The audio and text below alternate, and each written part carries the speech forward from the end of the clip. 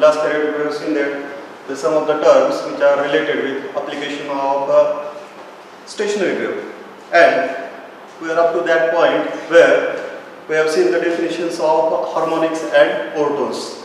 Now today we are going to see one of the important definition or the term which is called as octave.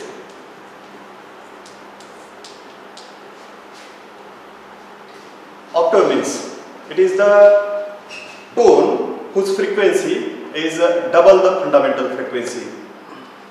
Octave means it is the tone which is having double the frequency that of fundamental frequency.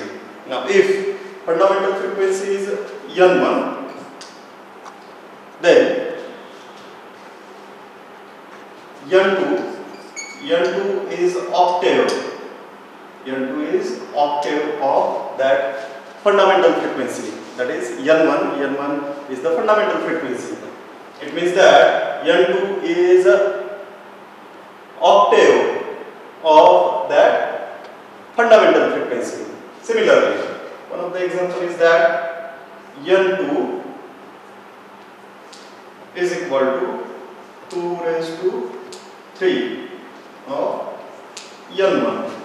It means that N2 is octave of 2 raised to 3 of that fundamental frequency.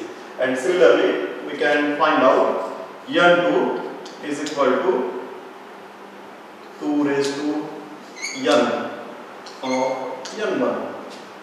Again, we are going to see that it is the octave of 2 raised to N. It means that octave is a tone which is having the double the frequency of fundamental frequency. And mostly likely we are going to use this term in the of tuning fork which is given, and we have to find out the fundamental frequency or the octave frequency. The next point is that now the term, many times we are going to see the term which is known as unison. Generally, unison means the same time period.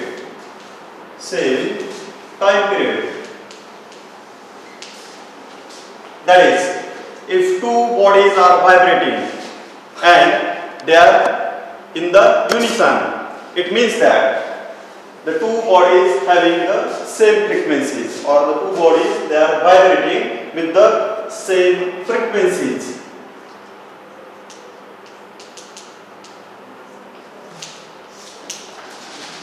Therefore, unison, the term which is related with the bodies which are going to vibrate with the same frequencies. And the term resonance, it is also used, the phenomenon of making to vibrate a body with its natural frequency under the influence of another vibrating body with the same frequency is called resonance. These are some of the terms which are related with the application of stationary wave, and just we have to remember that or remind that the term octave, the unison and the resonance most likely to be used in the problems. Again, we are moving to next point, that is vibration of string.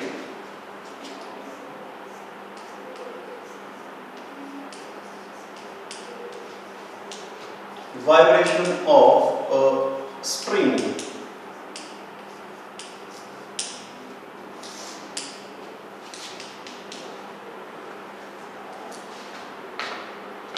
Now see there, what happens whenever we are going to vibrate a string under the application of a force. It means that the string, it is plugged when it is in between two rigid supports. Just for the sake of understanding, we are going to draw this figure. These are the two rigid supports in between a string. It is stretched, and if we are going to pluck this string exactly at the middle, then it can be seen that it is going to vibrate like this. Due to persistence of vision, we are going to see there is the formation of a loop. A loop is formed within this range, because it is not going to happen, the string it is at the higher level, whereas at the same time it is going to be at that lower level. But still we are going to see that there is a formation of loop because we have the persistence of vision. It means that picture, figure, it is persistent to our eyes for some seconds of the time, and therefore before that there is the moving of the object, and therefore we are going to see the vibrations which are in the form of loop. Now again we are going to relate some term for that vibration of the string. Let's suppose that this string having length is equal to L.